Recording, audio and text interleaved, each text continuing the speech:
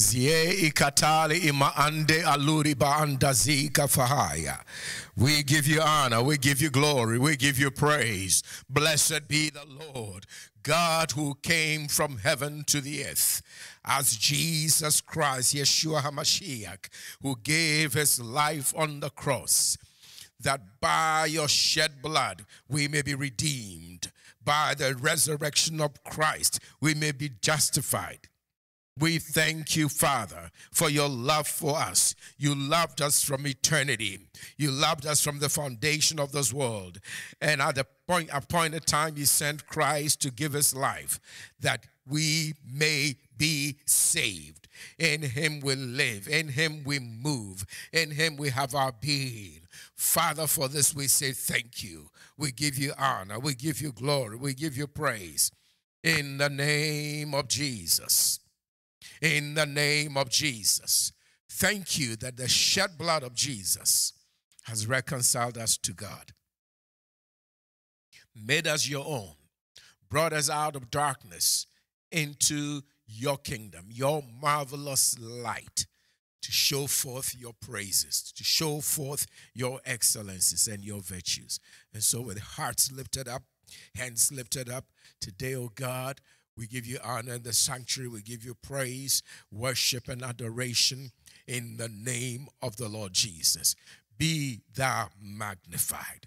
Be thou glorified. Be glorified in each life, each family. In the name of Jesus, I pray for all in the sanctuary today. All over the world, people are with us in this ministration and message. I pray for the move of God in their lives. I pray for the hand of God to deliver. I pray that you will seek and you will save. You will dispel fear in Jesus' name. Remove burdens from the hearts, the souls, the minds of God's people, from their emotions in Jesus' name. Father, stretch forth your hand, O God, and work signs, work miracles, work wonders. I declare the sick healed, the oppressed delivered in the name of Jesus. We thank you for signs and wonders that will follow your word to bring glory to God. As people are saved, they're healed, they're delivered, they're encouraged, they are lifted up. They find God's purpose for their lives and fulfill it. Father, for all that you do, be careful to give you alone all the honor, the glory, the praise, the worship, the adoration. Blessed be Almighty God. In Jesus' name. And the people of God said, amen, amen, amen in the sanctuary and all around the world. Hallelujah. Can you give Jesus a hallelujah? Hallelujah. That means praise the Lord. Glory, glory, glory, glory be to God. God bless you. God bless you. Praise God. You may be seated for those who are here in the sanctuary. Welcome to today's service, World Missions Ministries Sunday service. I'm Pastor Anthony Turkson. It's my pleasure to bring to you God's word today. Amen. Jesus said in Luke chapter 19 that he came to seek and to save that which was lost. Luke 19, verses 9 and 10, we see that Jesus came to seek and save that which was lost. I'm going to call it Search and Rescue. Title today's message, Search and Rescue. Obviously, the search is for seeking, and the rescue is save. He came to seek and save. Hallelujah. Praise God. For those who are obviously well versed in Scripture, you would prefer maybe seek and save, and that's fine. Praise God. Uh, but in addition, trying to reach a whole lot more people around the world who may not be familiar with scriptures. And so today I use the title Search and Rescue. I think more people can relate to that. Search and rescue. Sometimes there are unfortunate events, tragedies around the world, natural disasters. It's because sin has come into our world and all creation groans, according to Romans 8, waiting for redemption, the day of redemption. It's actually not only humans who need redemption, but all of God's creation. You ever actually think about that? All of God's creation, the natural creation, has been messed up. That is why we have earthquakes that kill people. I'm sure sometimes people have those questions, things that people call acts of God, because people can't explain them. 100-year flood is a flood that just comes and wipes out a whole village, a whole host of people. And people are like, where was God? What's going on? That's because sin came to the world, and sin has affected not only humans, but has affected the natural creation itself. And so even the natural creation is screaming out. If you had ears to hear trees and rivers, even animals, if you had a way to hear them, you would hear them groan for redemption. Yes. We're used to, for example, maybe watching a nature channel and watching lions, chase their prey and eat them up. But when you read the Bible actually says even the young lions, they wait on God to feed them. As powerful as they are, the king of the jungle looks to God. It's amazing because creation has changed. When God, creates, even before we have the new world, new heavens, and the new earth, when Jesus comes to reign for 1,000 years, Scripture says that, the lion and the lamb will lie together. The lion will not eat the lamb. There'll be absolute peace. So much peace that just takes over not only humans, but animals. You think about it, a lion and a lamb, and a lion doesn't eat the lamb. It's just amazing, isn't it?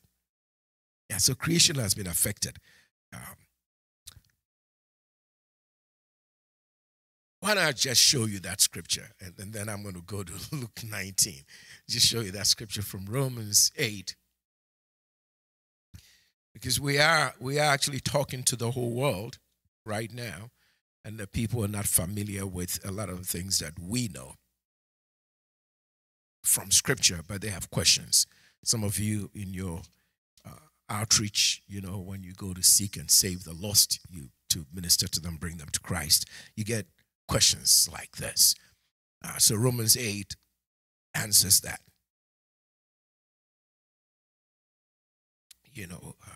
Why are there earthquakes? Why are there natural disasters? Why are some people born, and when they're born blind? Why? What happened? What did the child do? Why is the child's fault? Why some baby born has got water in the fluid in the brain? It's just blowing up the head. If doctors can't help, then what? Why do these things happen? People have these questions, and we have to understand the simple answer is this: sin entered the world. Let's say God didn't make it that way. God didn't even create a devil. He didn't create a devil. God didn't make you to be bad or do bad things. But you do bad things. But not you. The person next to you. No, not you. All right. Point I'm making is this. Human beings sin, but God didn't make us to sin. But we sin. Why? Because sin entered the world. In the scriptures, he says, I write these things to you that you sin not. This is my will for you, that you sin not. But he knows that you will sin. So he continues and he says, but if any happen to sin, because I don't want you to stay in the state of sin, I didn't create you to be that way. I want you to quickly get out of it and walk with me. He says, I write these things to you that you sin not. But he doesn't stop there. God is so good. Thank God. He says, but if anyone sin, we have an advocate. You have a lawyer. You have an attorney. You have somebody who stands between you and the great God, the great judge of the universe, the holiest being of all, who does not take sin, doesn't take nonsense at all. You do the crime, you pay the time. That's what the judge says. But you have a lawyer who will talk to the judge on your behalf, and that lawyer tells the judge, I gave my life for these sinners. I shed my blood for them. In fact, you are aware of it because you sent me, and I agreed. And so on the basis of my sacrifice for them, vicariously for them, as a substitute for them, I was in their place. So when I died, they died. I paid for their sin. So as judge, you can no longer hold that against them. Jesus come and change God's dealings with humanity from being a God who judges us to a God who is merciful to us, who judges us because of sin, to God who is merciful to us because of the shed blood of Jesus. It's changed. Amen. The way God would have dealt with the world because of sin, God as judge, he's still judge, but that relationship with us has changed because Christ has died and has been raised from the dead to die no more. Amen. He has paid the price for us. He came to seek and save those who are lost. He's paid the price for us. So God now deals with us based on the shed blood of Jesus. So he's looking at you as God who is merciful to you, not as God who's going to judge you for your sin, because your sin has been paid for by the shed blood of Jesus. That's it. Amen. God has moved on. You can't go back to the previous scene. The scene has moved on. You can't unwind it. He's moved on. It's changed. Praise the Lord.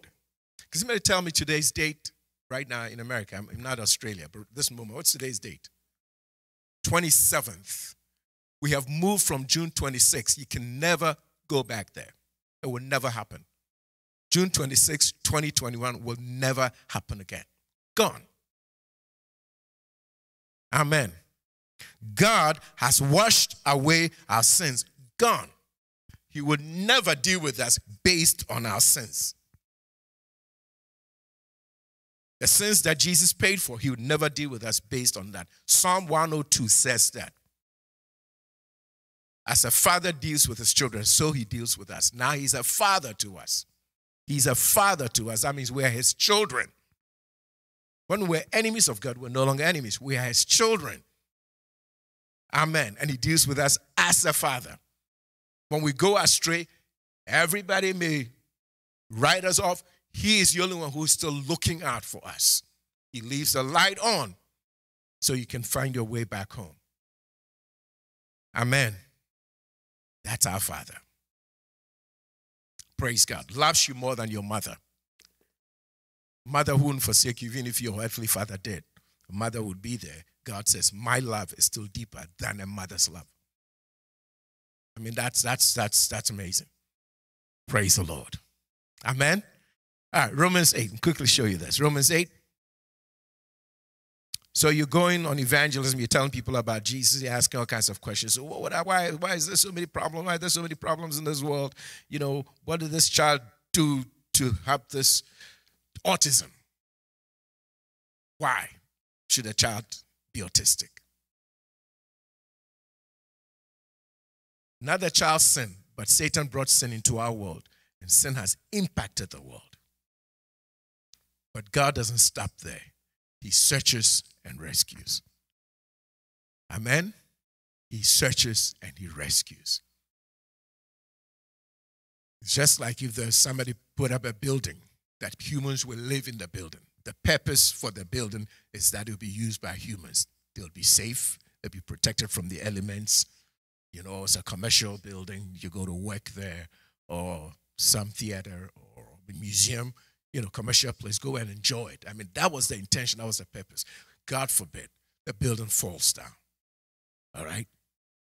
The building falls down. For whatever, there's gas explosion, or there is, I don't know, you know, the rebar, the iron rods were you know, not strong enough. Somebody messed up. Whatever it was, building falls down. It is not God's fault. That happened because sin has come into this world. Satan is working in this world. And God does not stop there. He says, okay, well, Satan is working. No. He's always seeking, searching to rescue. And he'll use you. He'll use me. He'll use us. Praise God. So the building has come down. People have to go in to seek and rescue, search and rescue, so that you save lives there. And as they are doing that, then we have Christians who are praying that some way, somehow, although this building has collapsed, somebody will be found. Somebody will survive. You pray. And maybe your prayer will give somebody the hope to just continue maybe tapping on a piece of iron. Just when they're about to give up, your prayer moves them to just make that one final sound that somebody just happens to hear. Oh, man. God's ways? Yes, he will seek and save. Praise God. Those of you who, 2 weeks ago, I think you heard Reverend Janice use this example from the scriptures, but a woman, the Shunammite woman, who, wealthy woman, husband was wealthy, they had everything, but they had no child. And they were in touch with this. In fact, it was like an observation. Observed the ministry of this itinerant traveling minister, an itinerant traveling minister. He's called a prophet, Elisha. So he's been traveling around, and they noticed that. They're aware of it. But something more happens to the woman. The woman says, you know, let tell the husband, I've noticed this preacher, he keeps coming through town. You know, this is a circuit. He goes around here. It's just like in America, there was a time, especially in the South or some places, there were some pastors who pastored like 4 churches. And they'll travel. Every month, they'll visit each church. Every month. You travel from Church A in Raleigh, then you go to Roanoke Rapids, then you go to this one, next one. You know, so every month, each church sees them once a month. That is where they're 4 weeks, you know. Sees them once a month. Yeah, they did that. And you think about what I'm just saying. So let's say this happens, say, in North Carolina, in the United States. And the family says, you know, this minister is putting in a lot. Let's do something. That happened. That happened in Shunem. It amazes me that, you know, Elisha is doing this. He's doing all this work.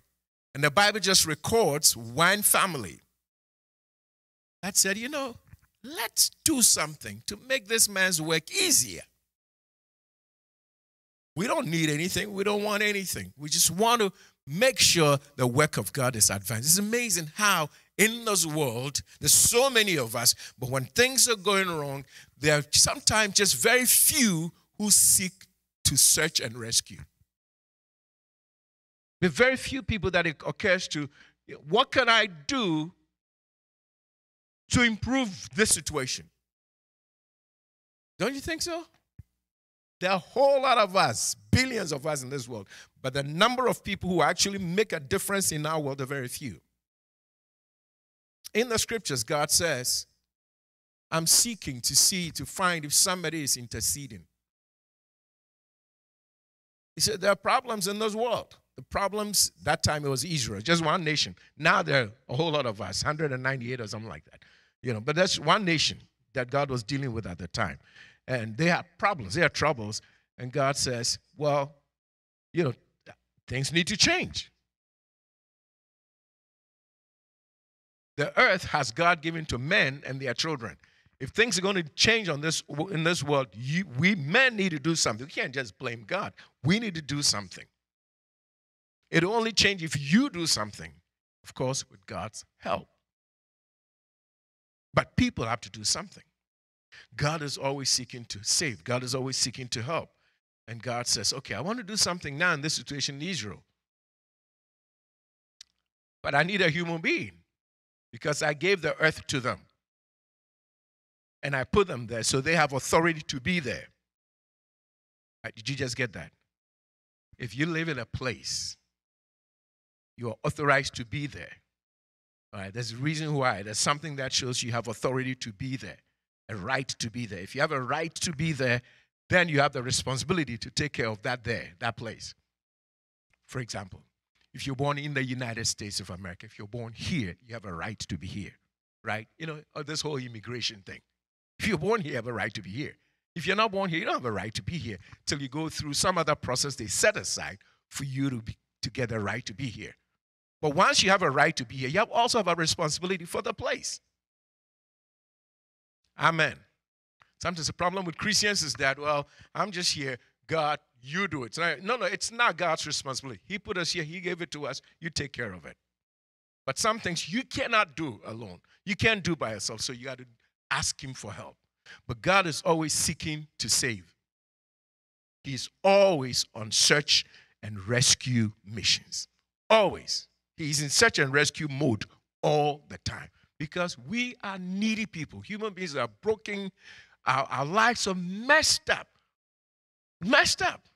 The example I was giving you about buildings. Why would buildings fall apart? Because of shoddy work sometimes. There are people listening to me right now in their homes who can relate to this. You gave a contract. You gave a contractor a job to do in your home. They didn't finish doing it, and you cannot find them. The phone number they gave you, you call the number doesn't exist. There's no response. Or they may never answer. There are people right here who can say, Pastor, I attest to this. And they frustrate you to no end. You paid them. You gave them money. Hard-earned money. You worked overtime at times. Stressed out in traffic to get your money, and they took it away. And sometimes now you have to pay an attorney, lose more money to try to get your money. This world, man, is messed up. But in all of that, God is still saying, I'm seeking to save. I'm in search and rescue mode because these people, they are messed up. But unfortunately, sometimes when he looks out, Scripture says he found nobody. But the good thing, ladies and gentlemen, praise God. The good thing about God is this. Even when he made us responsible for our own lives and our earth, and we would not do it. And he's seeking for somebody to pray so that his hand will move. And he can't find anybody. Scripture says, okay, he came himself. Somebody say hallelujah.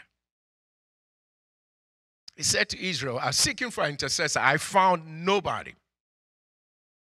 And then he said, I said to myself, I advised myself, I counseled myself, because nobody counsels God. He said, I advised myself. I said to myself, okay, all right, I'll just have to go. So he came in the prayer I prayed. He came in the person of Jesus. I'm telling you, God is in search and rescue mode all the time, and he's on search and rescue missions all the time. Whatever you're going through today, I'm here to tell you from the scriptures, the message is given me for you, is that God is seeking to save you.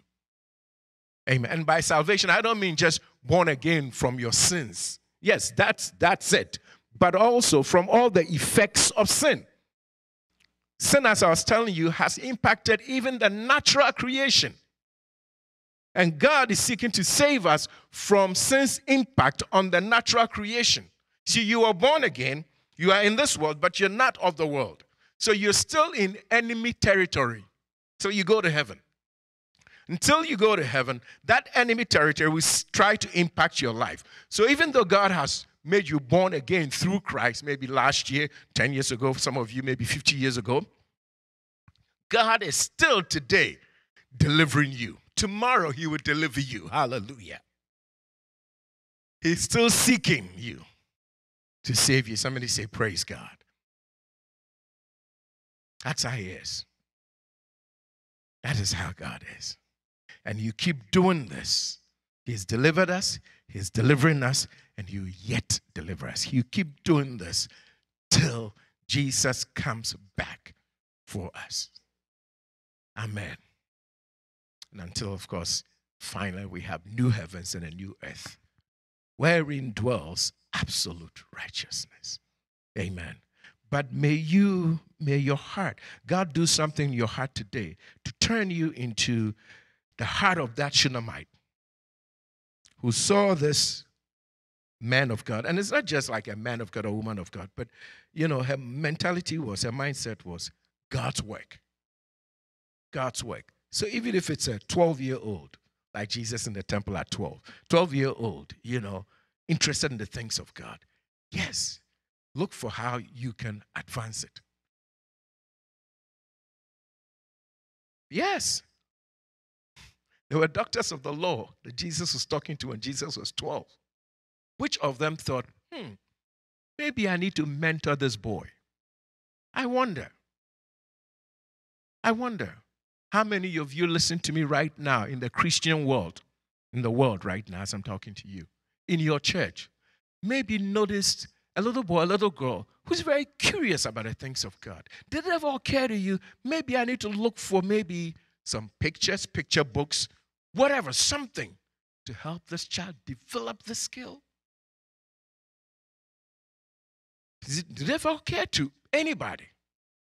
Are you gathering with Jesus or scattering?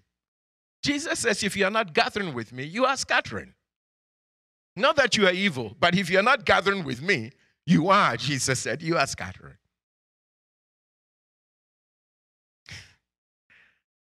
Did you catch something on that? Yeah. You think, okay, I've been part of this church. I mean, I'm talking to the Christian world, all over the world now. So you're in a church. We've been part of that church for 5 years. And you notice 2 or 3 children, they have this thing. And you happen to have training in that area. But for 5 years, you have not done anything about helping that child or those children progress in that area of the gifting that you noticed. Maybe I didn't notice it, but you noticed it because it's your area of expertise, your training, or your gifting from God. So you would see what others don't see. But what have you done about it? And then beyond your church, your community,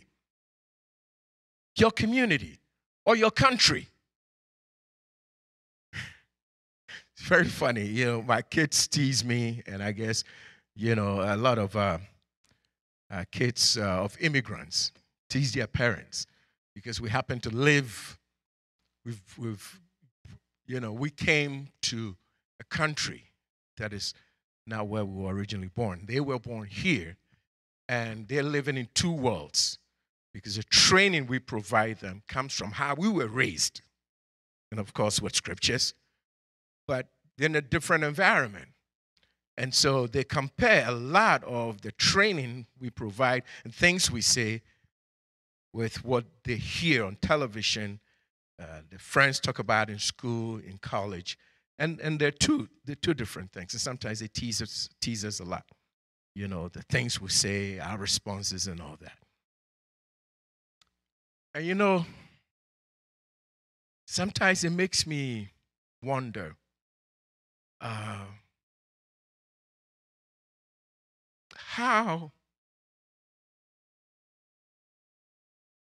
are we going to help them become all that God wants them to be in this new place that is actually new to us. I wonder, like, okay, what gaps are there in their life because we are learning in this new culture, this new society, and who could have come into their life from the society who grew up here to input certain things in their life to help them become all that God created them to be. You know. Then on the other side, too, I think, what are the experiences that I've had from maybe traveling the world, being raised in a different society, ministering in different parts of the world, then now as a minister in the society, what things can I bring into the lives of people that God has given to me or brought to me to minister to, bring into their lives to build them up, like I do the work of an apostle.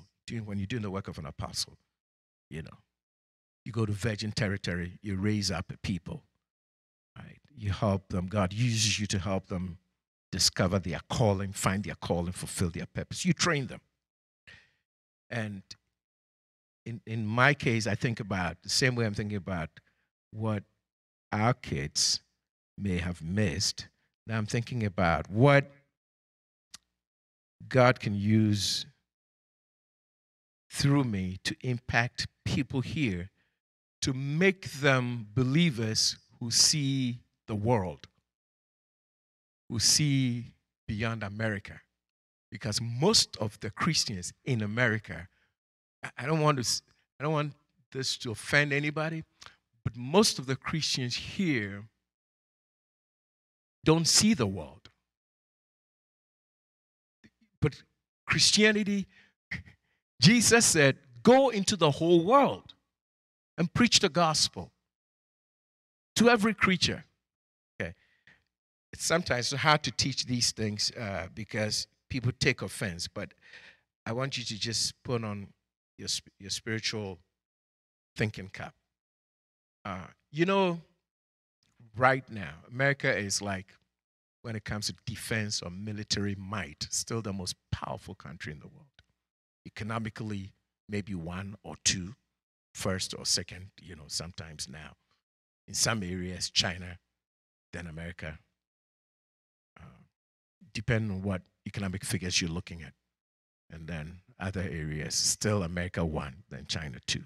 But anyway, it's just amazing where this country has come from, how powerful it is, and what God has done for the country.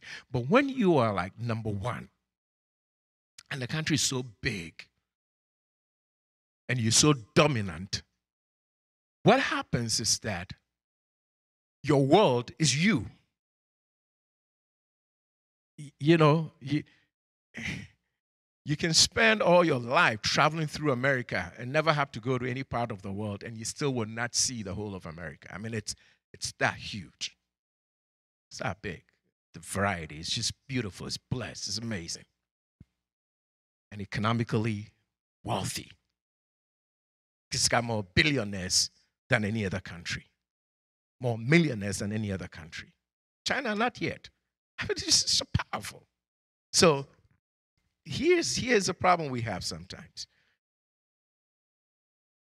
When you're like number one, everything's about you. Like they say, when America sneezes, the rest of the world catches a cold.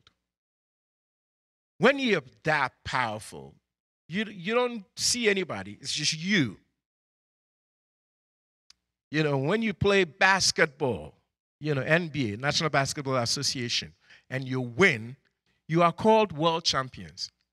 But it's called national. Just stay with me for a moment. It's national. How does national become world? Baseball. They play baseball in Japan. They play baseball in America. You know what they call it? World Series. No, this is one country, but it's called world. Why? Because you dominate the world. You control the world. Then my kids are raised here. Your kids are raised here. Our grandchildren are raised here. So when you're not careful, what happens is that Everything's just you. But you're born again. And the moment you're born again, life is not America only. And now I'm talking to especially the pastors and the ministers. Let me tell you this. The gospel is not Democrats and Republicans. But the spirit of the culture can so dominate you that you forget yourself and you think Christianity is America or America is Christian. No, Christianity is Jesus Christ. And he said, go into the whole world and preach the gospel to everybody. Search and rescue is for the whole world. It is not Democrats, it's not Republicans. So if you're a pastor here, if God sent you to me to train you, to raise you up, please don't lose your vision. And don't join the spirit of the world we have today that has made Christianity. We've forgotten Christ. We have forgotten Christ. For most of us now, in our TV programs in America, Christian television, we've forgotten Christ. It is not get people born again, discipled, following Jesus. Not anymore. It's something else. That is not the gospel. So that's why God sent me to you.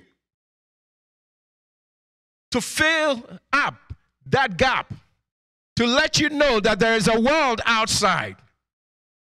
Your pastor wasn't born yet, but God brought him here to minister the gospel of Jesus to you and to give you a reminder every Sunday that there is a world beyond the great United States that Jesus died for, that Jesus is seeking to save and rescue.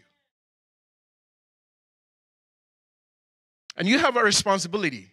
You cannot be in a church for 5 years, 10 years, and you're gifted to minister to children and you do nothing about it. Or be in a community. You were trained by the federal government. You have this training, this expertise, and you're in this community for 20 years. Maybe you're a computer genius. And nothing, you're a Christian, nothing occurs to you to think about starting something in that community to change children's lives when it comes to computer literacy. Come on, you're a born-again believer. What do? We just go to church, we pray, God, help me pay my mortgage, give me a yacht, give me a plane, and that's not Christianity. That is not seek and save. That is not search and rescue. Ladies and gentlemen, when you think about search and rescue, it is life and death. Right now, in Florida, in Miami, Florida, this past weekend, on Thursday, a building came down, collapsed. And the people who were working hard to rescue. That's life and death. That is not a joke. That is not a joke. For somebody to die, to go to hell, have an endless eternity without God, that is not a joke. You and I have been called to seek and save the lost as workers together with God to bring people to Christ. Amen. I hope I've helped you. This is my heart today. This is my heart. God put in my heart, and I'm done with my message. Amen. We can go home now. I'm done. Praise God. But I was supposed to show you Romans 8, right? Romans 8. 19. Romans 8. 19. For the earnest expectation of the creature waits for the manifestation of the sons of God. For the creature was made subject to vanity, not willingly, not because he wanted it, but by reason of him who had subjected the same in hope. I like that. 21. But the creature itself, or creation, if anybody be in Christ, is a new creature. That means a new creation. The word creature is the same as creation.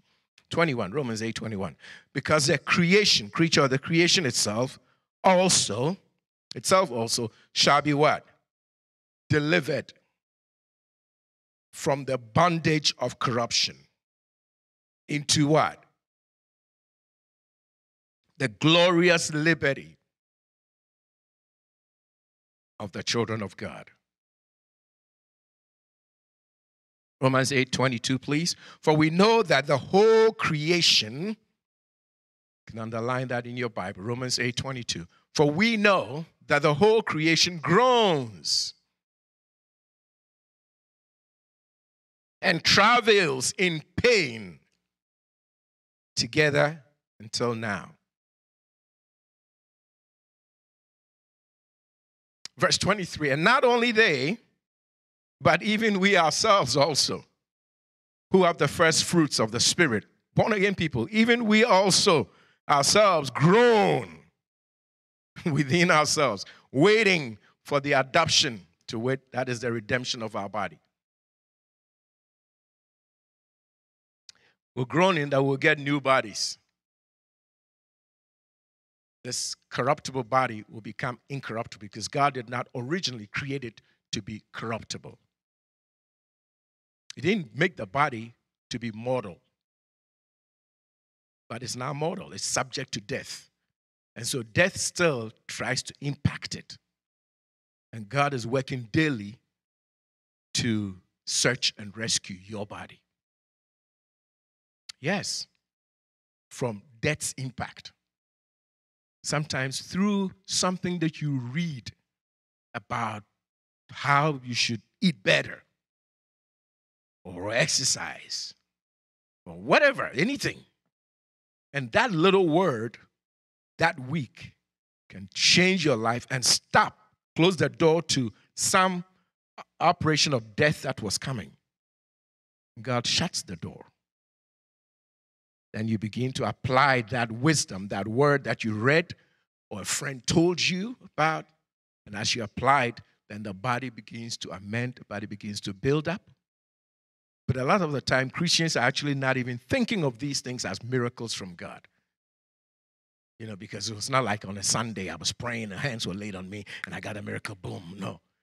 We don't see that God was seeking to save us by sending that friend to tell us, oh, my doctor told me this, or a friend told me this, that this vitamin or this fruit does this in the human body. That's what God created it for. That knowledge has now been given to you. It was given to you by God that particular week to stop death from coming. I don't mean death like, you know, your spirit leaves, cessation of your life on earth. No. But like some infirmity coming in to enter. And when it enters, it's not stopping and it enters, it can begin to grow. Then, did I say that now? Let's see. Okay, yeah, we'll go to it. So it can begin to grow, and then there are some aspects of life where maybe like a disease comes in, or an emotional problem comes in, or some kind of spiritual thing. And there are sometimes in life, what happens is that as something begins to grow physically or emotionally or mentally, unfortunately, a spirit can attach itself to that thing that started growing. Sometimes.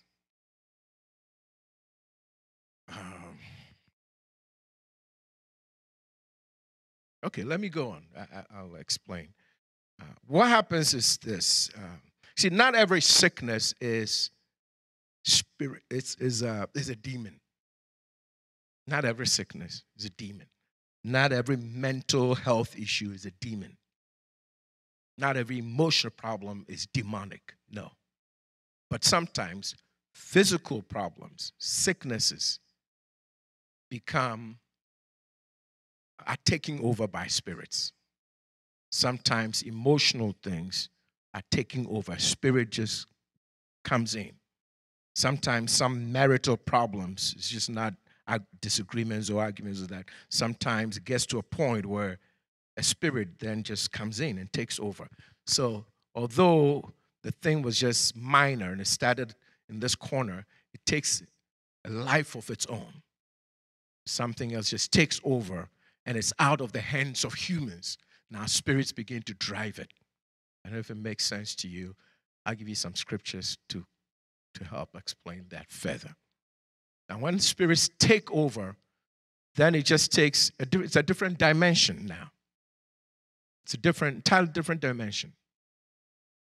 The marital problem is now not just disagreements. It's a demon that's now moving the couple like on a chess board.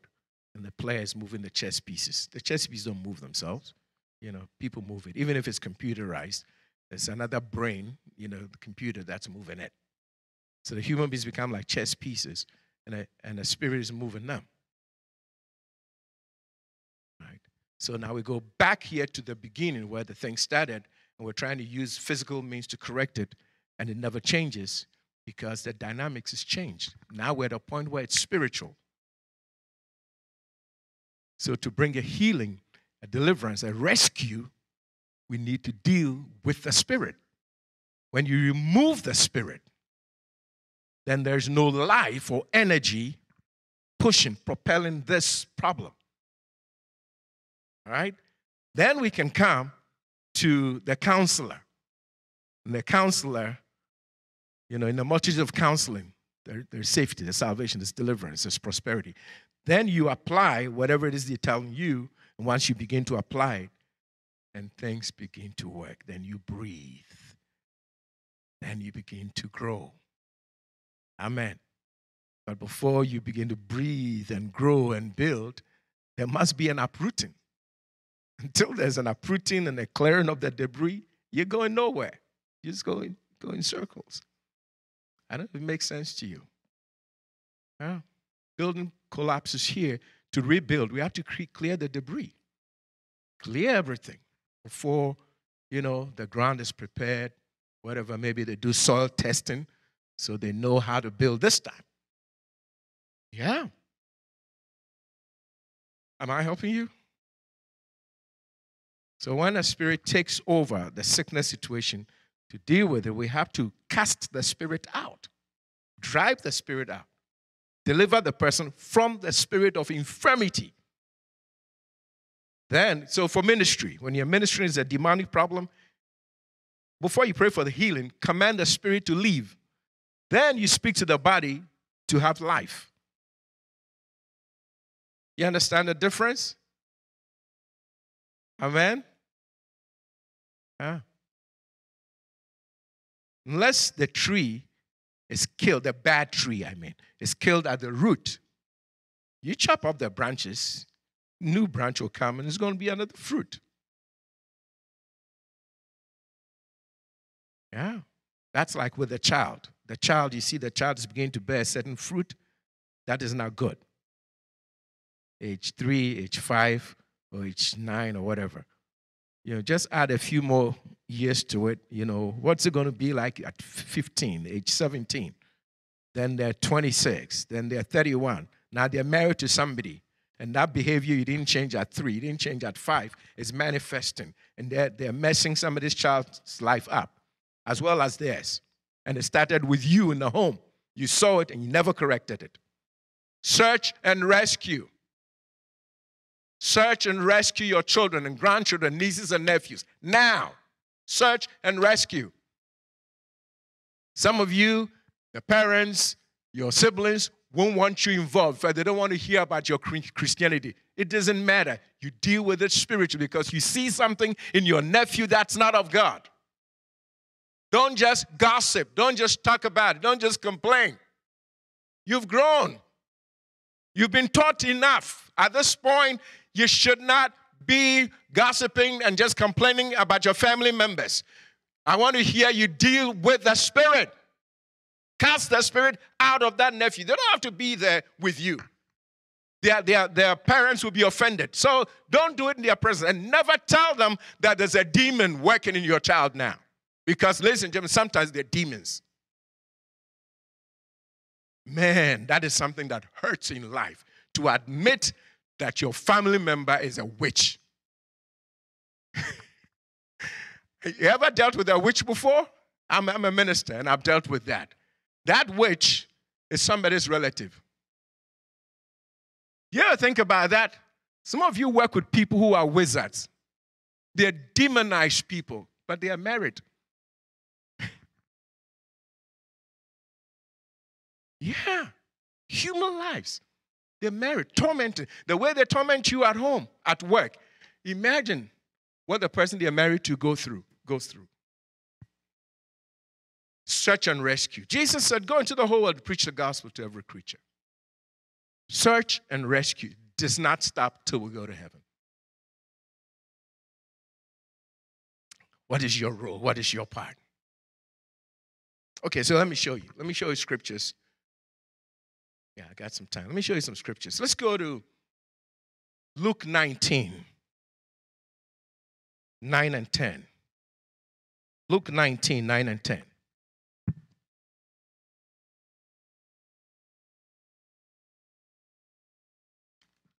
Hallelujah. Is it heavy?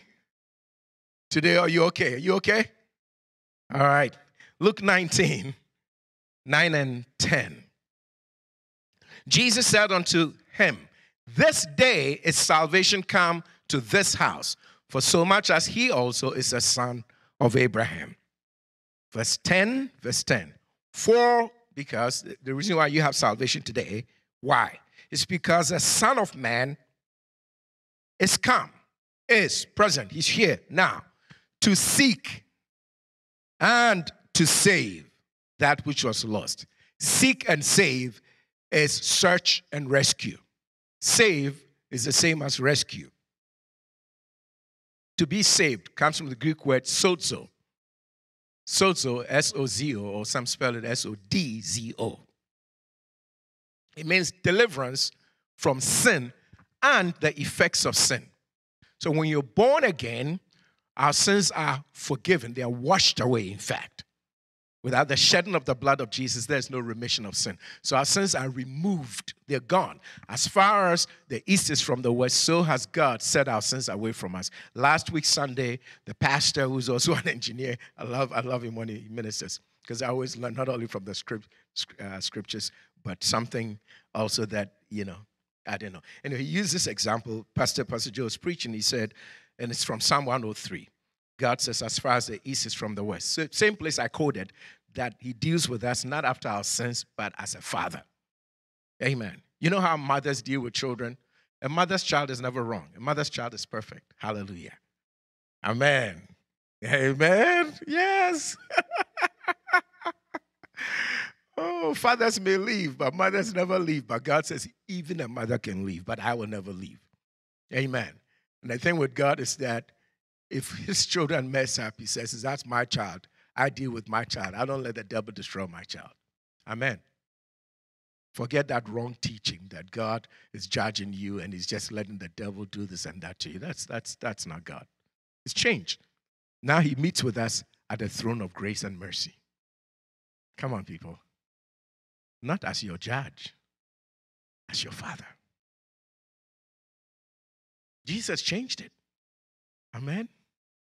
Do you get that? Okay.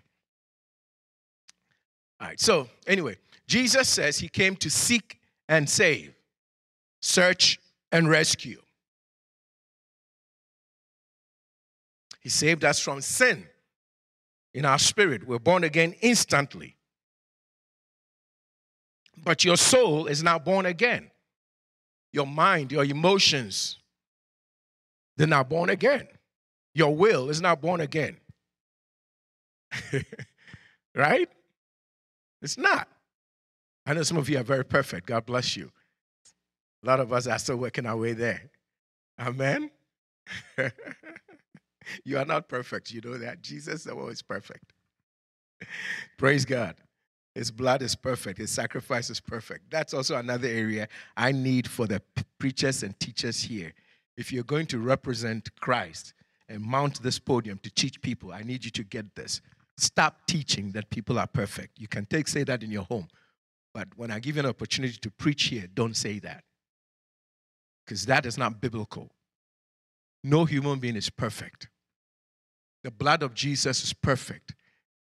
What God required, the sacrifice that God required to make us born again is perfect.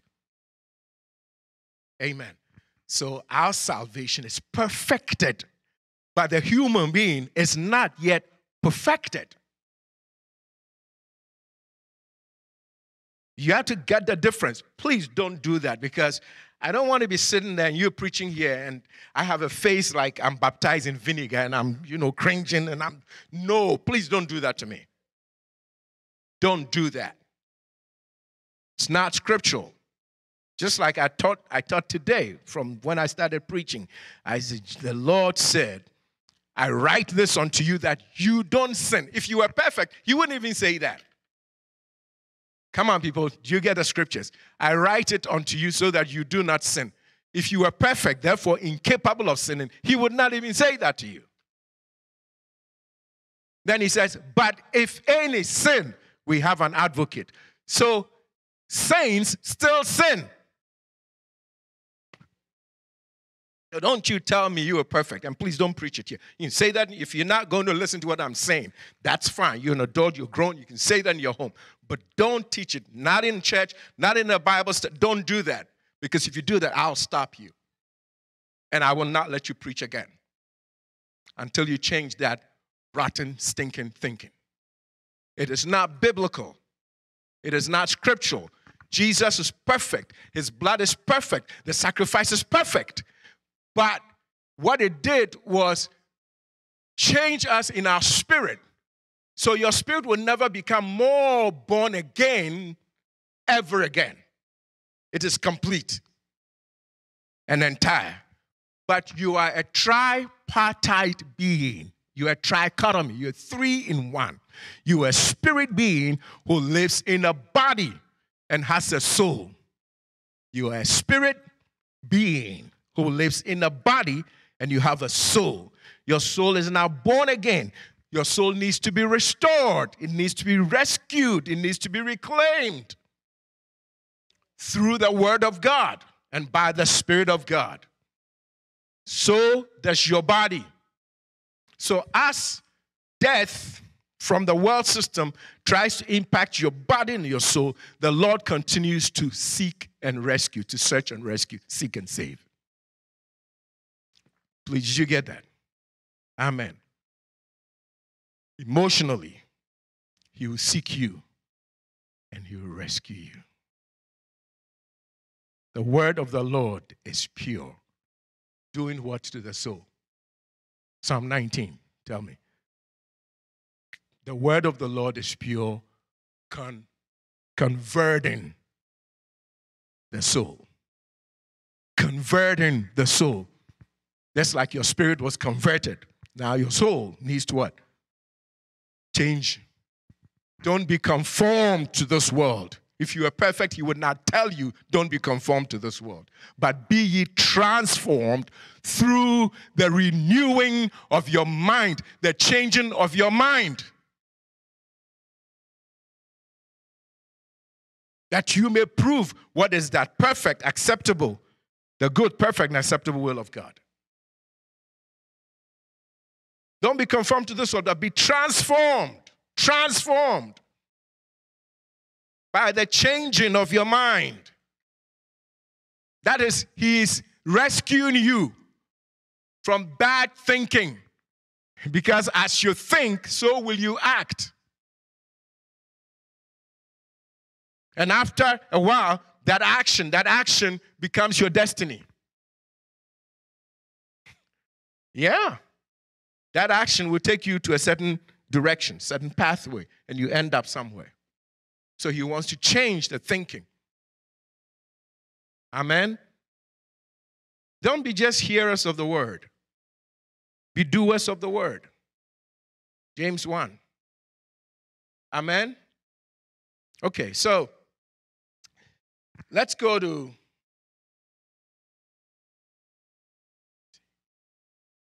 let's stay in Luke. Let's go to Luke 15. Luke 15. Search and rescue. Luke 15.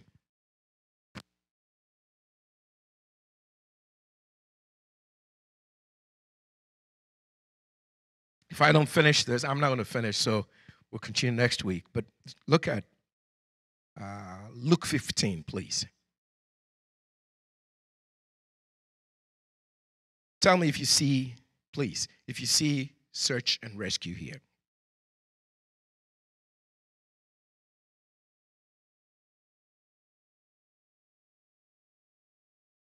Luke 15, reading from verse 1. Then drew near unto him all the publicans and sinners to hear him. The publicans considered like the chief sinners, you know. There were government officials who took people's money. That's like, I'll leave that alone. But as a man, there's a lot of corruption in other places in the world. Just to do their job, you got to pay them under the table for them to do their job.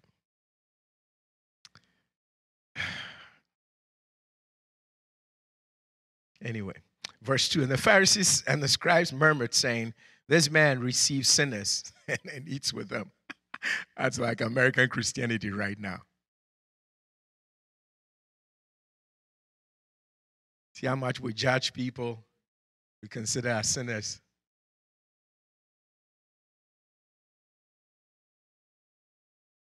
Left-wing sinners. I have to say that so you understand what I'm talking about. Left-wing sinners. Is it left-wing? Right now, in American culture, left-wing people are the sinners, and right or far, the far right are like the most Christians, yeah? The far right conservatives. That's the definition of Christianity. Come on, people. Christianity is not America. Christianity is Christ. And they started from Israel, Middle East, you know. They start from the Bible Belt of America. Come on, people. Stop looking at Christianity that way. You know, the world is big. There are more people all over the world than just us here.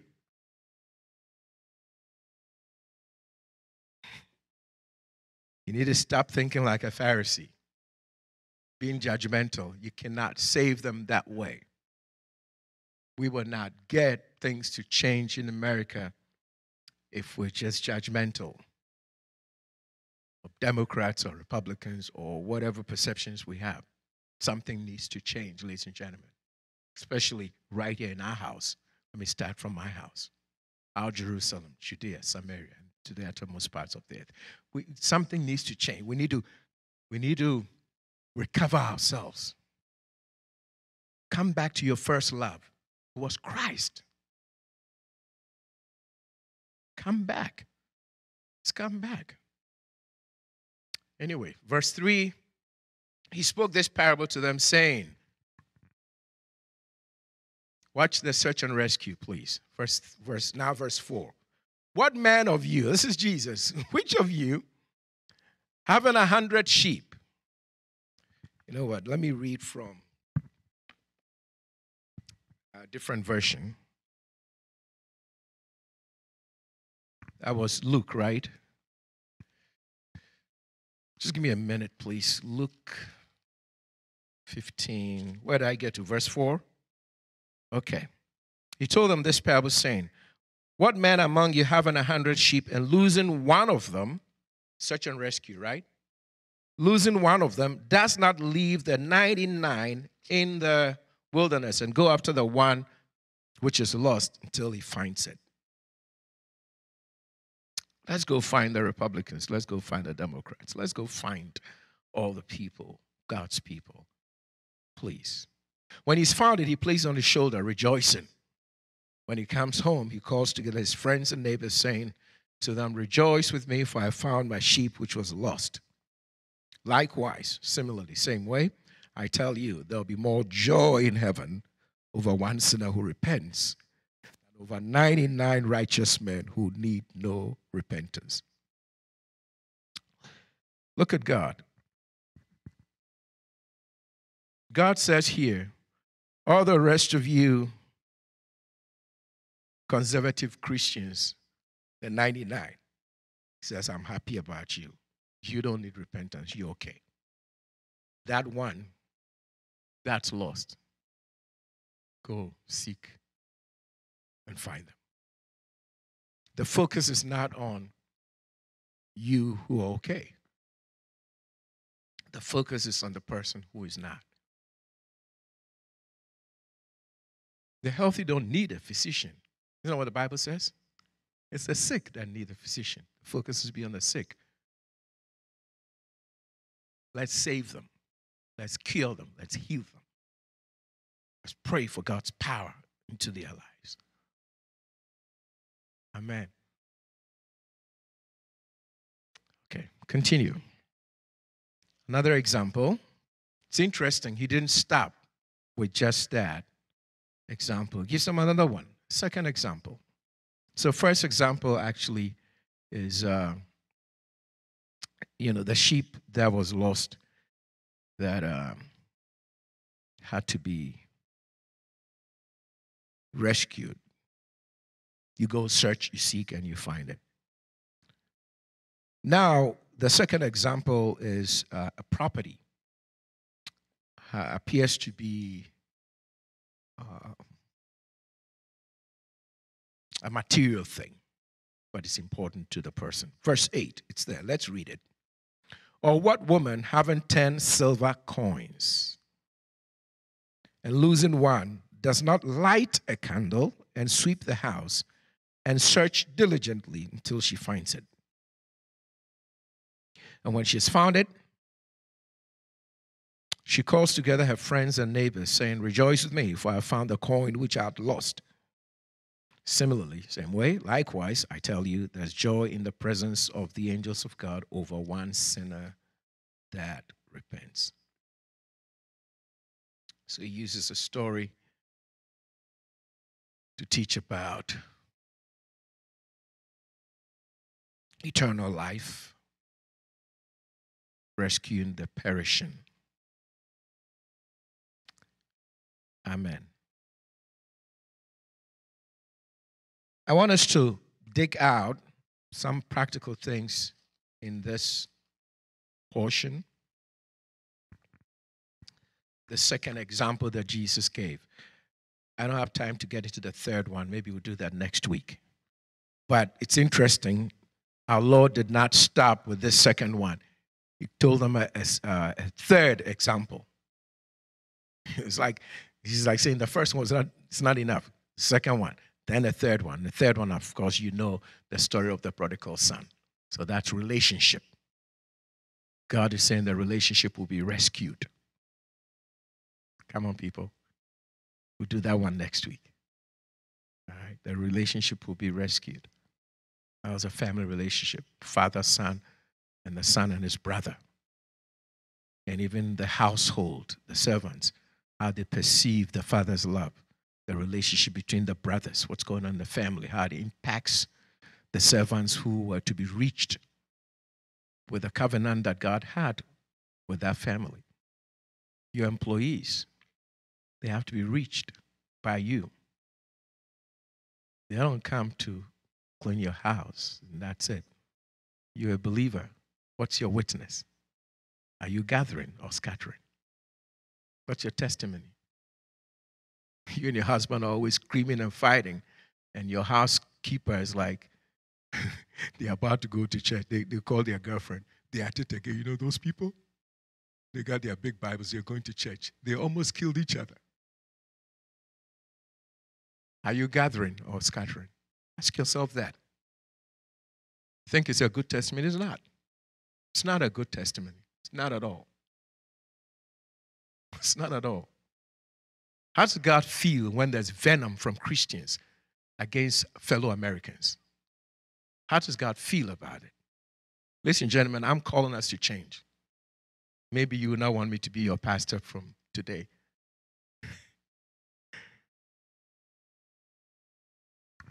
My heart is heavy with this subject. Something needs to change. Sometimes I think we're too afraid for our own lives, our own ministries.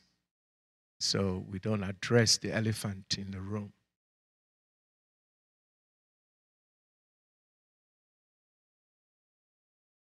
I used to wonder how Hitler was able to get away with what he did. And these times have shown me why. People are just cowards. People are too selfish. The people who could have stopped that man in that day, but they were afraid for their life, they were afraid for their property, they were afraid for whatever. Costs the world too much. And it's still costing us. Still.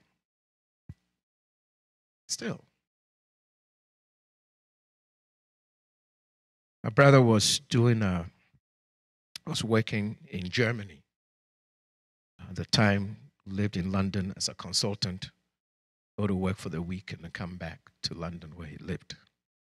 So go Monday, come back Friday. One day after work, these guys almost killed him. They were driving, and they're just driving off the road to hit him because he's black, because of the color of his skin. And today we are told, don't talk about it. But I'm black all the time, am I not? That's the house in which I live. And if something impacts me, I have to say something. Search and rescue. So we'll do the relationship part next week. Let's talk about this woman. Luke 15. Luke 15, verse 8. So just think about yourself as that woman. Even if you're male, maybe you lost something. God is telling you in this story, you recover what you lost. That's what God is saying here. You recover it. Oh, yes. Come on, people. God is in search and rescue mode all the time. I want you to remember that. And he's on a search and rescue mission all the time. Your spirit, your soul, your body, your entire being. May the very God of peace sanctify you completely, entirely, wholly, W-H-O-L-L-Y, wholly, your whole spirit, soul, and body. God will bless you. God will help you. He will do it. Amen. He will do it. Praise the Lord. So Luke 15, verse 8. So which of you had 10 silver coins? You lost one. What did she do? Let's pick it out. What did she do? She says that when that happens, when you've lost something valuable to you, the first thing you do in the scripture, according to Jesus, light a candle, right? That's verse 8. Does everybody see it? Light a candle. What does that represent? It represents a word. The word of God is light unto our feet. Amen. It's a lamp to my feet now and light to my pathway. Psalm 119 and verse 105. I repeat it for you taking notes. Psalm 119 verse 105. Psalm 119 verse 105. The word of God is a lamp to my feet positionally right now. And then direction, pathway. All right, is light for my path. Amen. All right, so whatever is missing, you need to bring the word of God in that situation.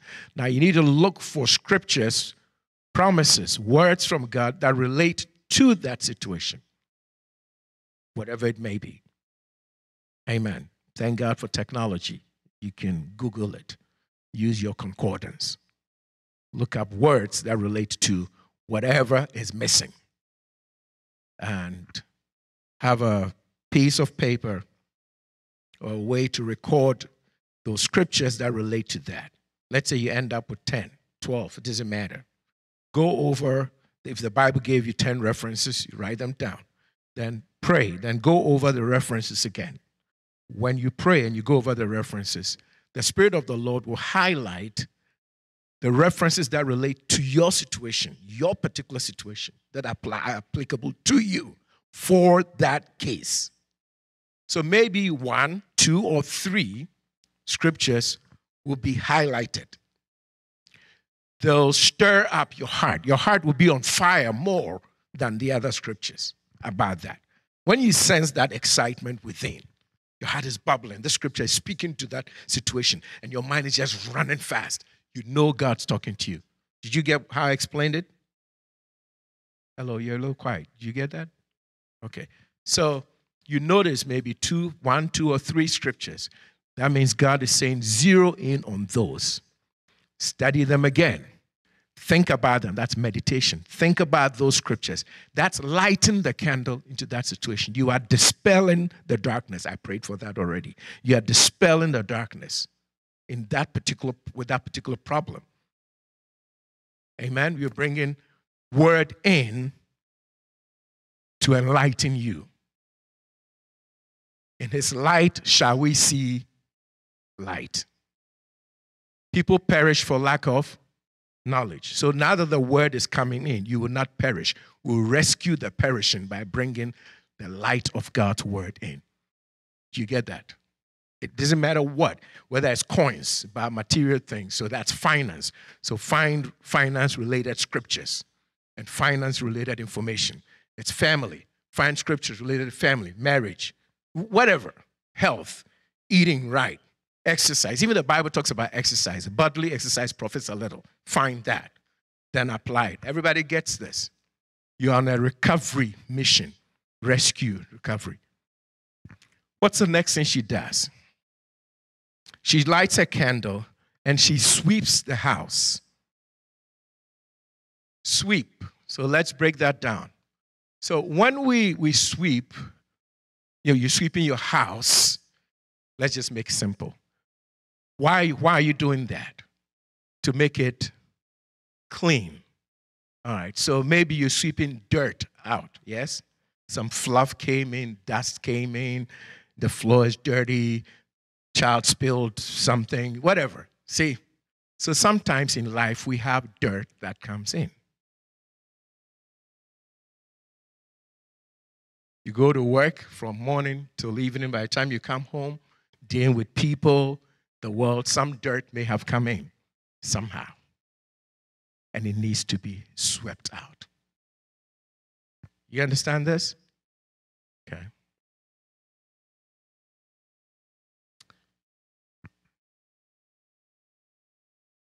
Then she searches diligently. Diligence. Let me just take you quickly to Matthew 12. I'm going to come right back. Let me take you to Matthew 12. I need to show you this before we pray. Matthew 12. I'm going to cut it short here so we can pray. Next week I'll teach some more. We'll come to Matthew 12, 43 to 45. So for internet, to put the verses up, Matthew 12, what we're doing is 43 to 45. That's going to explain what we're looking at in, what did I just leave? We're just in Luke, what were we? Luke 15, right? Okay, so Matthew 12 is going to shed a little bit more light on this. Matthew 12, what verse did I give you? 43, thank you. So Matthew 12, 43. When an unclean spirit goes out of a man, it passes through. Okay, now this is not my Bible. I know, you forgive me. I have to do King James. All right. Yeah, it didn't sound like, okay. Matthew 12, 43. When the unclean spirit is gone out of a man, he walks through dry places, seeking what? Rest, and finds none. 44. Then he says, I will return into my house. I've always been annoyed about that. A demon calling a human being its house. From whence I came out. And when he is come, he finds it empty, swept, and garnished. Thank you. Now let me go to this other version. I know why I brought it. This other version. It says, what we just read, verse 44. Then it says, I return to my house from which I came. And when it comes, it finds it empty, swept, and put in order. Put in order. Then it goes and brings with itself 7 other spirits more evil than itself, and they enter in and dwell there. And the last state of that man is worse than the first. Don't let it disturb you. Let's finish it. So shall it be also with this evil generation. What we just read happens to wicked or evil people. It doesn't happen to you. Come on, people. Did you just get that? Jesus just teaching this. Don't let somebody read this and confuse you with it, make you scared and think, demons just going to be running into your house and running into your life. No. He said this phenomena happens to people who live in wickedness, who are evil. That means they have created open doors for the devil to go in and out. Did you just get that? Don't be afraid. Sometimes pastors don't want to teach certain things because people just fearful. And if you're born again, you shouldn't be fearful. And you should be able to tackle the word. If God wrote it, you need to deal with it. It's here. It's just like this thing that pastors, we've made this mistake. Made God's people think that, like the end times, should not be studied. So when are we going to read it? In heaven? No. It's here, now. But why is it that pastors say that? It's not important. It's not even about being born again. So why did Jesus talk about it? It's in Matthew, it's in Mark, it's in Luke, it's in John. Why did Paul talk about it? In many epistles. James talks about it. John talks about it. Then you go to the Old Testament. Daniel spends chapters about it. Ezekiel spends chapters. Isaiah talks about it. Job talked about it. And then we come up and we say, oh, no, it's not important. Really? So why does the book of Revelation start and it says, blessed is the person who reads this? It even bothers to tell you are blessed if you read it. And today, we don't read it. And the pastors who are supposed to teach us tell us, oh, it's not important. Today, you've been rescued. I have searched for you, and you've been rescued. Your mind has been rescued. Because there's some things we have to learn that will change how we live. If you read about the end times, you know how the world is going to end. The Bible says it changes your behavior, your conduct. Yes, has to be taught so that you walk on the completed. You walk on the straight and narrow, the Jesus way. Amen? Okay. So, what is the demon looking for? The demon is looking for a house that is empty.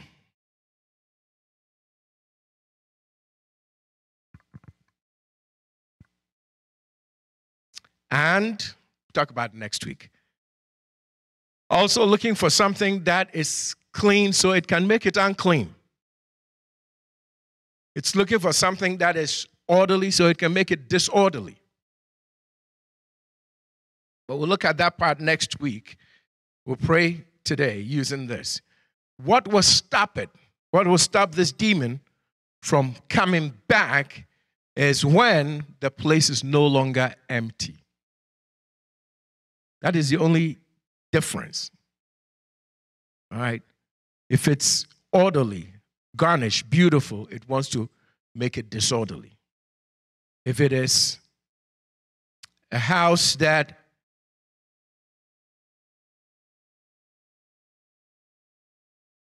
it comes and it finds that it is clean, it wants to make it unclean. So if it's clean, it can make it unclean. If it is orderly, it can make it disorderly. The only thing that it cannot do is when it is occupied.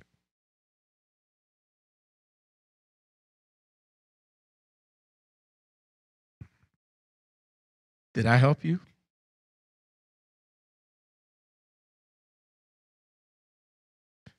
The unclean spirit is looking for a man's life to enter and live there. Make it disorderly, disorganized, unclean, mess it up. When it comes and it finds it empty, it's happy. Oh, there's nobody there occupying it or that area.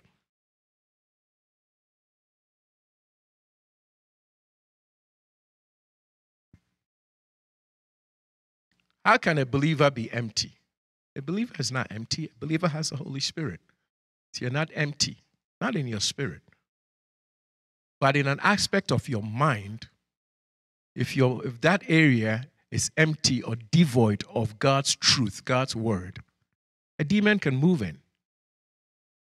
It's not going to possess your spirit. You're not possessed. But it can mess you up in your thinking, mess you up in your mind. It can harass you, torment you mentally. So I'm going to end here. I want to pray. Next week, I'm going to talk more about this. And this is what we're going to use in prayer. Take you back to Luke, right? And we'll use this in prayer. Come back this time to Luke 13, please. Luke 13. All right, so you're going to Luke 13. We're going to use this to pray now. And as you go in there, I'm just going to quote again, refresh you. Remember Luke 19, Jesus said in verses 9 and 10, this day salvation has come to this man because he is a son of Abraham, right? This day salvation has come to you because I have come to seek and save, search and rescue.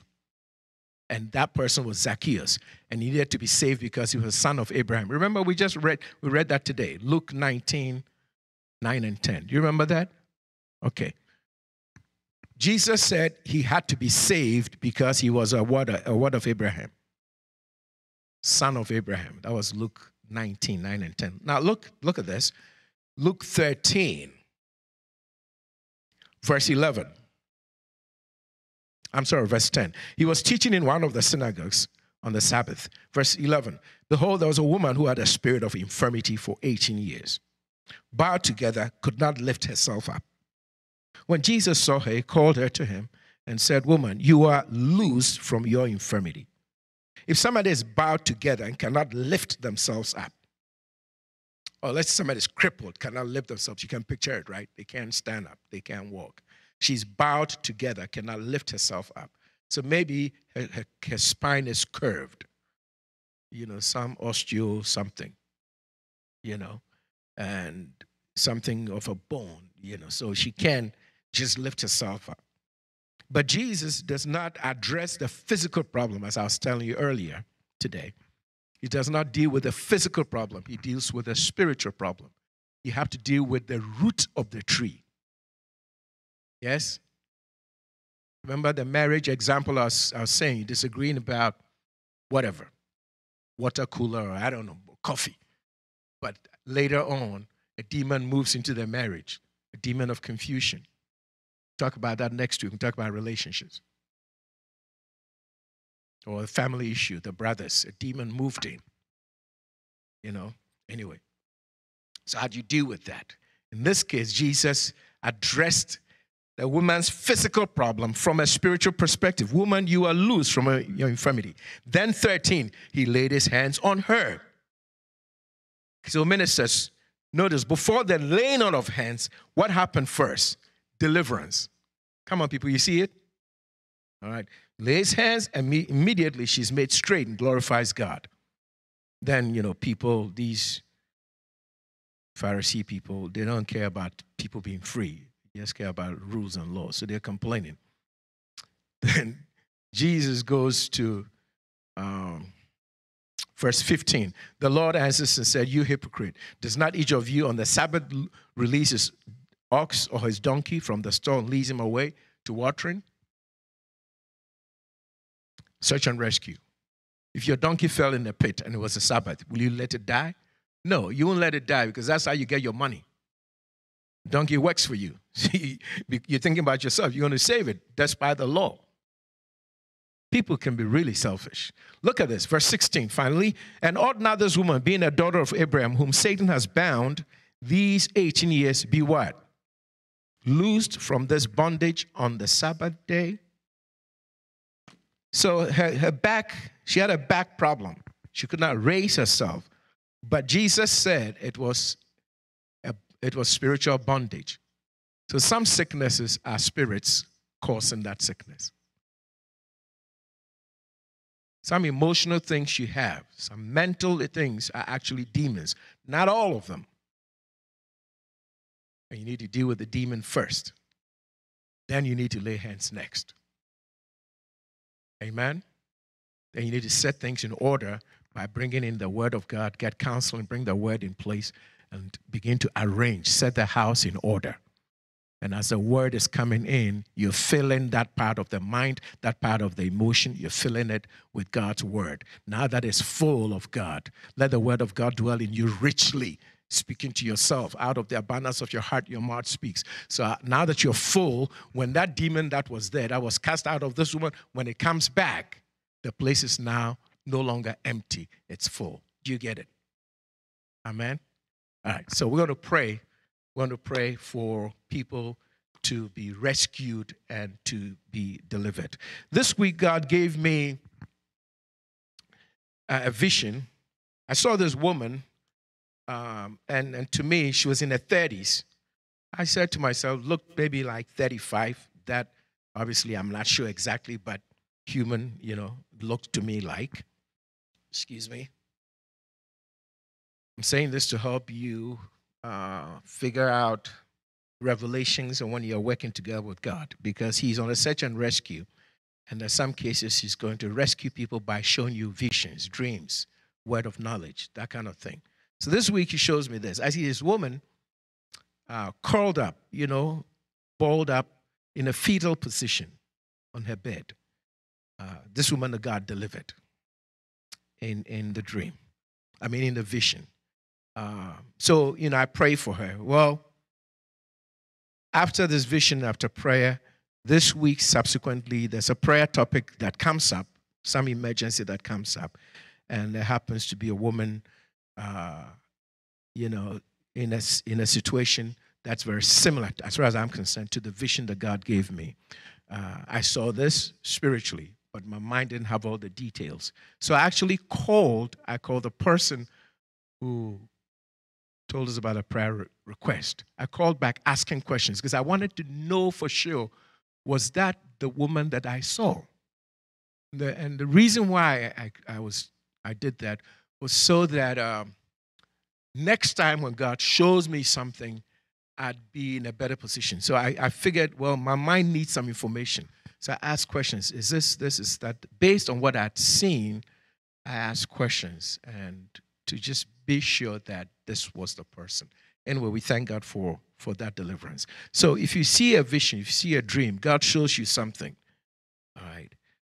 We only see in part. We know in part. You don't know it all. You don't know it all. So, in fact, I asked the person, what's the age? And I had to explain, women don't like to tell their age, So I had to explain myself. I've seen something spiritually. I'm trying to figure out if that's the person. That's why I'm asking for the age. But the person was in their 30s. And to me, I would say maybe like 35. Now, that I can be wrong because that's my estimation. God didn't say they're 35. It looked to me like they're in 30s. I figure maybe. Anyway, they told me and then said to me, that's the person, God showed you. Anyway, we thank God for the deliverance. I want to pray with you. Some of you may have seen visions, dreams. Some of you are going through things with family members. And as I chastise you a little bit as a pastor, because the thing with family is that sometimes things are upsetting and annoying, and we just complain. We gossip or complain, even as Christians, instead of praying. So if you're complaining about something with family, nieces, nephew, whatever, today we're going to pray. Amen.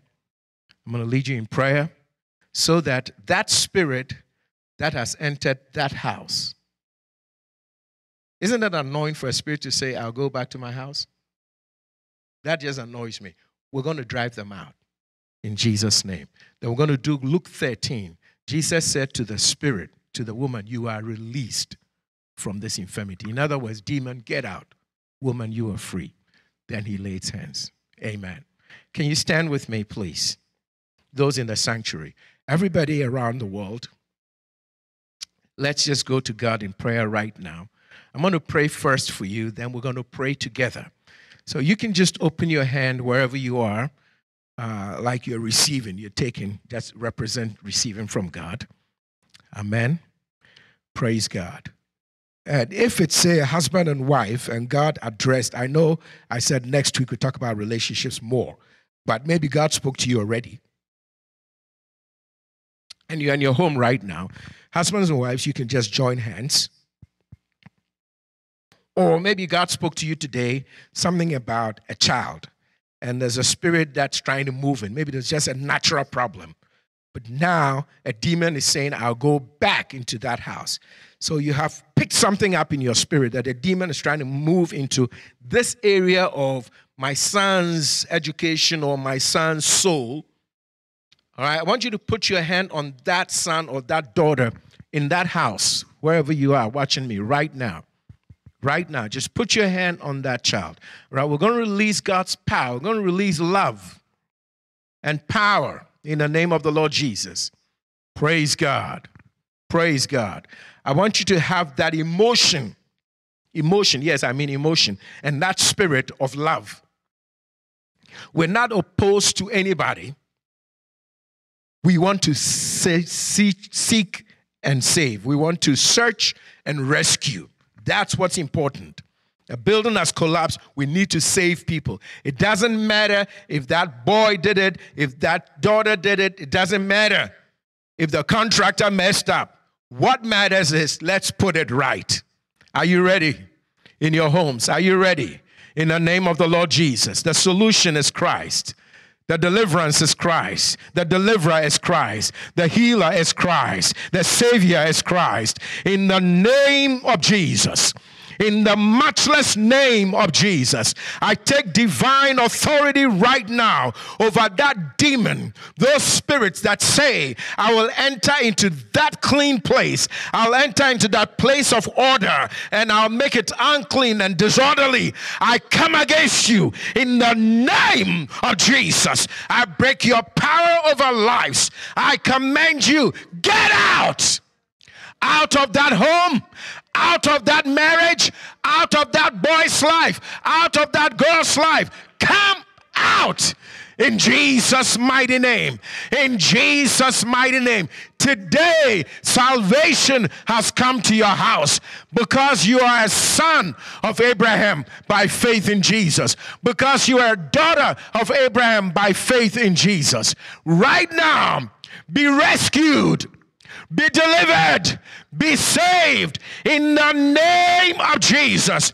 I pray for anybody who's balled up in the fetal position, anyone whose chest is being impacted, your breath and breathing being impacted, your respiratory organs impacted by the devil, any spirit of death coming against you, I rebuke that spirit. Any attack to your physical body or your soul or your spiritual life, I break the power of darkness. I break the power of the devil. Let the true light shine of Jesus. Be healed, be loosed, be delivered in the name of Jesus.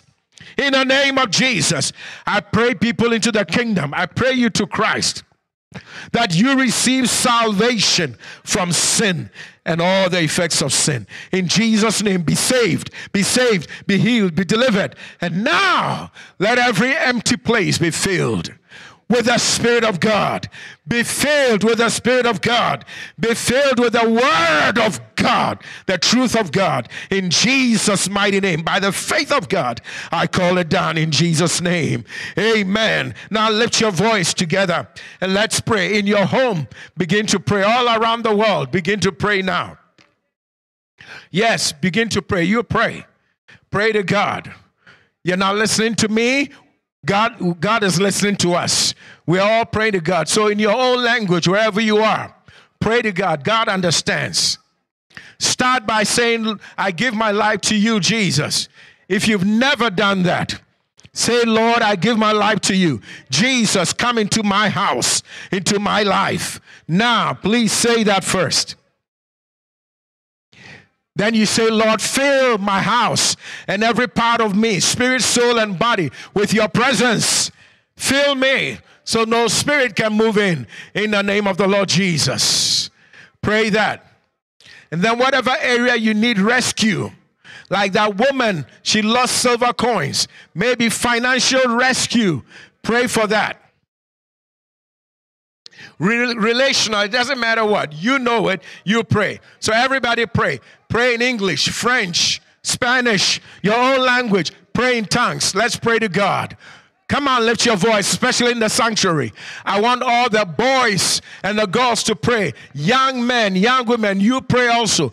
Pray about your life. Pray about your education. Pray that your spirit, your mind, your emotions will be filled with God and God's word, not things that will destroy your life. Let's pray, everybody, in the name of the Lord Jesus. Holy Spirit, as we pray, fill every vacuum, fill the emptiness, fill the empty areas. In the name of the Lord Jesus. Makatali birikatoria, Lady Maturi Baturi Bazaya, Ikrandolo Zinde Barinda Bakayas, Lady Baturi Bahande Zabiri Bikaya, Yandolo Bozi Bikanto La Brikatoya, a lady Indaita Zuri Bahanda Bakaya, Lady Bandu Zabani Mikaya Baduri, Lerendo Zatali Bakuri Bahandas, Me Ivamandu Zaita Ladi Miduri, a lady Bakuri Bazaita, Lady Bahaya, Make a fighter, Zaita fighter, a lady Mikaita Zaita, Maita Zaita fighter, Imeta Zaika fighter, Baita, is Andoli Bikata fighter, Hey Pa Andolo Brosti Bihantaya, Ilibihanta Kaya, Ilabahanta Baya, Ibahanta Baya, Kandorita Saya. Please pray right now. It's easier to pray when we are all praying. It's easier to pray when the Spirit is moving us than for you to say, I'll do that later. Do it now. In the name of Jesus. I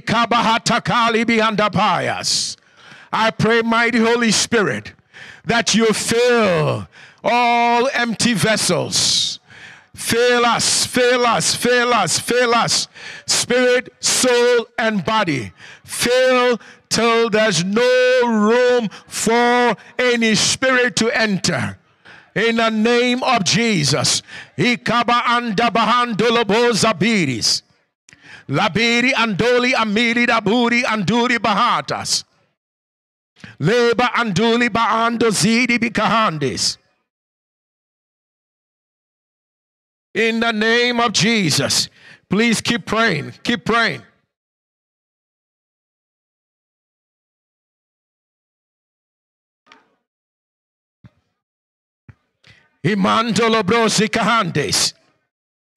We're praying to God, so you don't need to interpret my tongues or my prayer.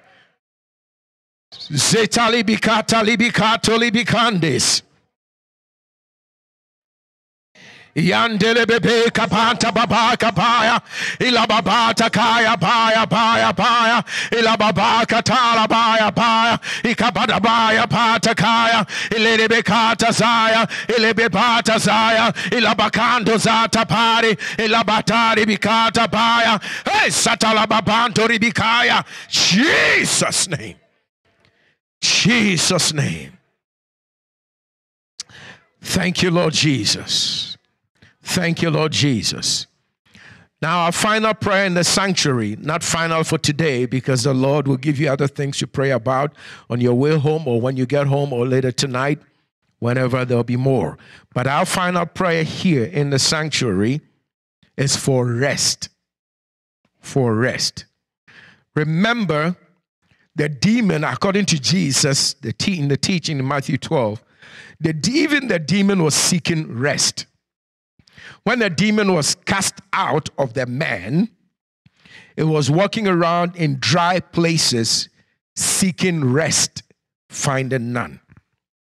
So it was only at rest in the man's life, because a man is supposed to be at rest. God created us to rest. That's why when Jesus came in Matthew 11, he said, "Come unto me, all that labor and heavy laden, and I'll give you what? Rest." Rest. Even a demon was looking for rest. So I'm going to ask you, you can put your hand on your head if you want. That is to cover from the crown of your head to the soles of your feet. Or you can still raise your hand to God. It doesn't matter. But at least do something. Do something. And to make it easy, as a point of contact, put your hand on your head. Jesus wore a crown of thorns So you wear a crown of glory and you have peace of mind. Just put your hand on your head. It represents your crown from your head to the soles of your feet. You are covered.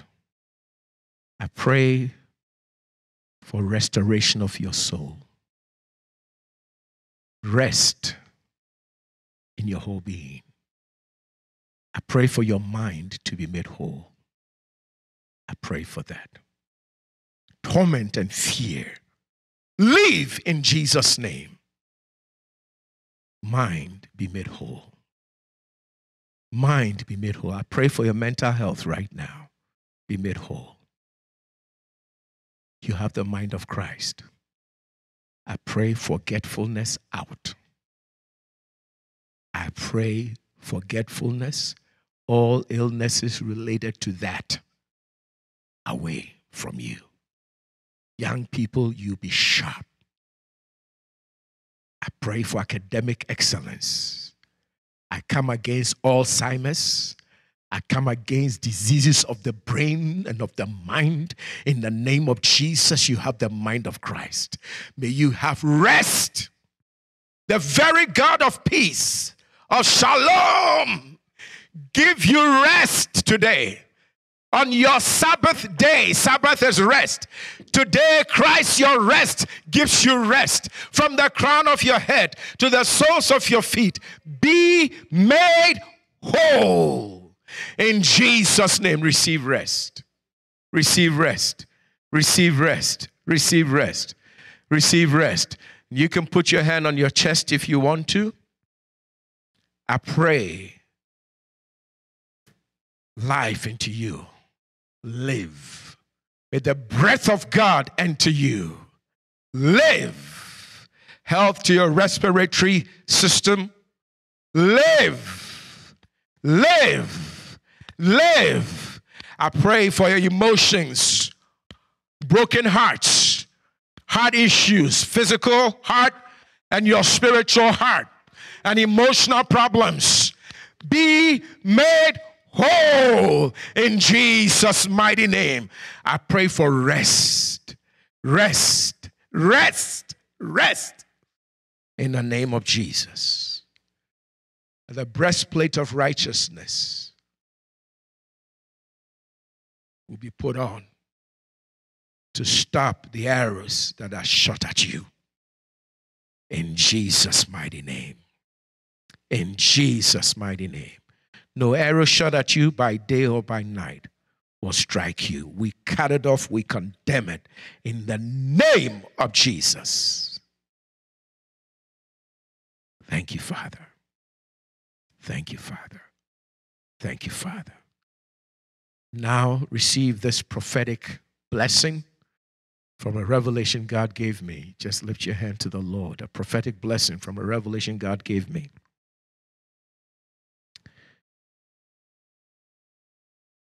If you've ever seen, I don't know if you're familiar with it, but when we're kids, would see this sometimes.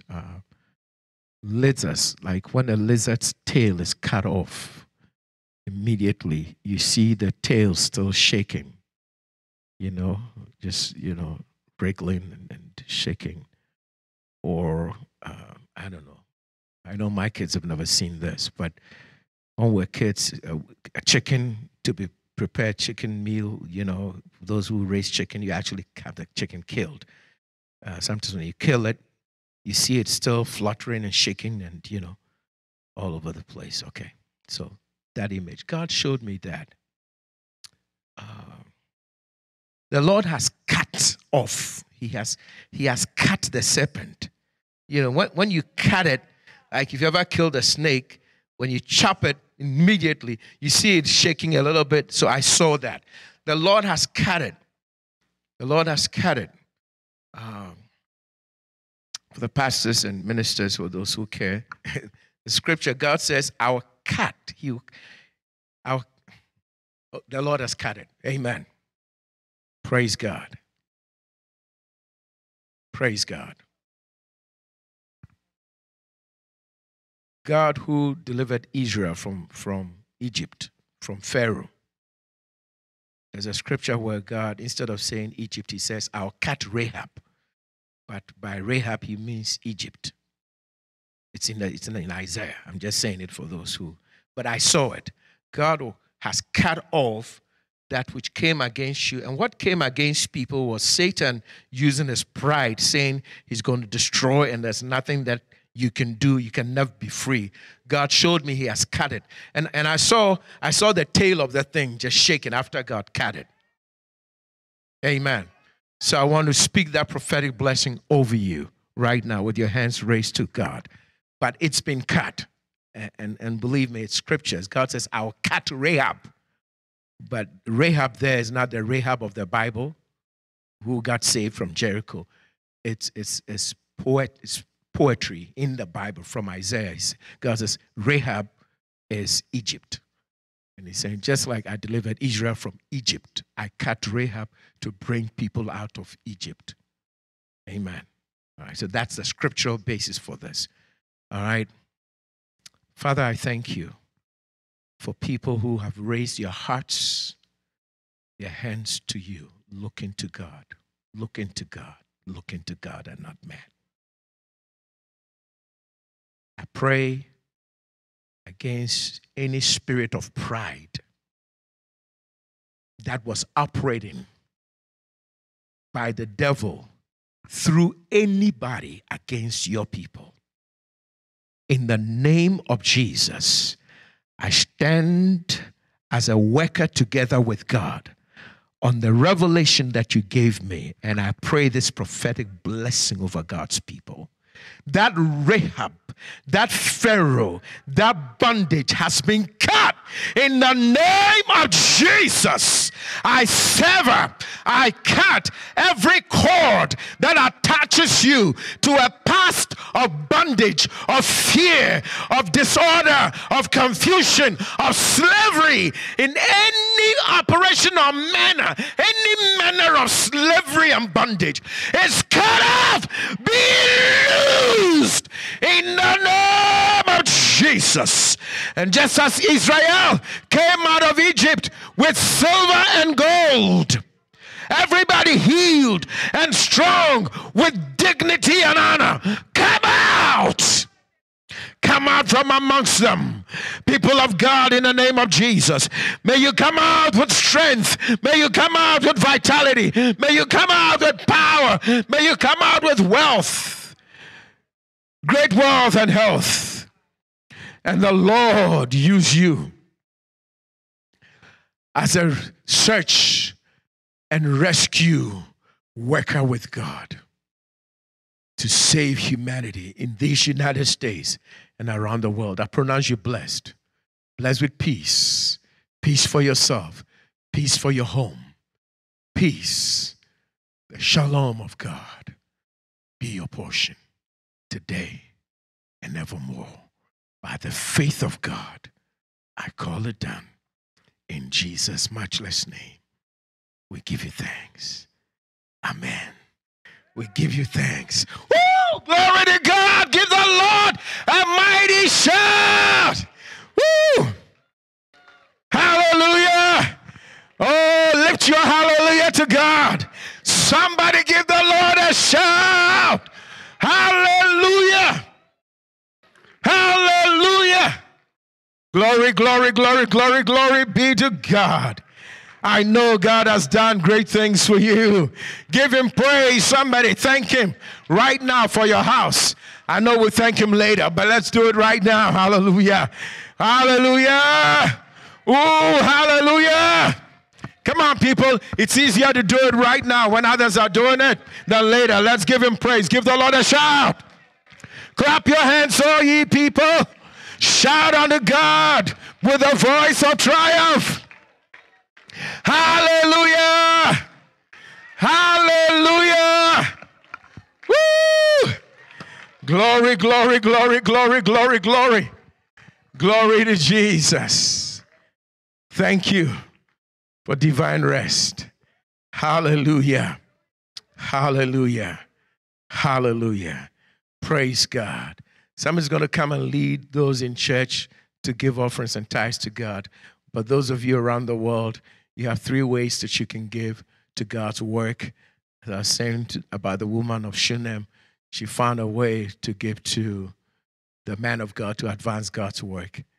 And she was just laying a foundation for her own peace and prosperity. So you do that today. You can give via Zelle. Those of you who are aware of Zelle know about Zelle transfer, Zelle bank transfer. The number to give to World Missions Ministry Zelle transfer is 571-234-2387. I'm going to repeat, 571-234-2387. Everybody online, you can give via Zelle or via PayPal. PayPal is World Missions Ministries. Excuse me. PayPal is wmmchurch.org. Online, just go online to wmmchurch.org, and just click the donate button and give.